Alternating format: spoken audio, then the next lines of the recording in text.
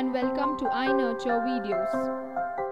In this video, we will discuss how to use indents in Microsoft Office 2010. At the end of this video, you will be able to discuss about understanding indents. Microsoft Office provides a tool for indenting text. Applying indents means adding spaces or tabs. The different types of indents available in Microsoft Office are left, center and right tab, decimal tab, hanging indents and bar tab. Now, let's learn about hanging indents.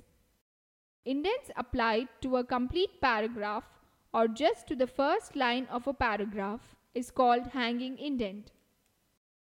A sample text which has to be indented. The scale to be considered while working with the indent. The formatted text after indentation is done. Now, let's learn about left, center and right tab. Indents and tabs both are used for applying indents. Tab stops in the ruler enables you to change tab size, and you may even have more than one alignment types in a single line. Here, the beginning of the line is left aligned and the end line is right aligned. Adjust the hanging indent. You need to drag the hanging indent marker. Let's watch a video on left, center and right tab. To add first line indent, the easiest way to do this is to place the insertion option at the beginning of the paragraph and then press the tab key. Indents are the good way to keep them lined up in your document, but for more complex documents such as resumes, it is difficult to line up exactly. So, here we can use tabs. If I place the insertion point right before the text which I want to align, then press the tab key, it is going to jump forward. It is much easier to align the dates in this way. Now, let's learn about decimal tab.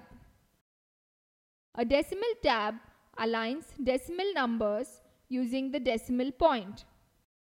This setting enables a listing of numbers to align on the decimal point regardless of the number of decimal places or the magnitude of the number.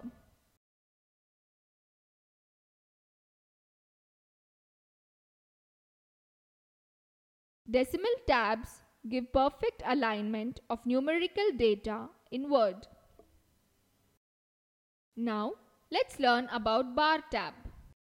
A bar tab is a strike-through format which runs vertically through the paragraph at the location.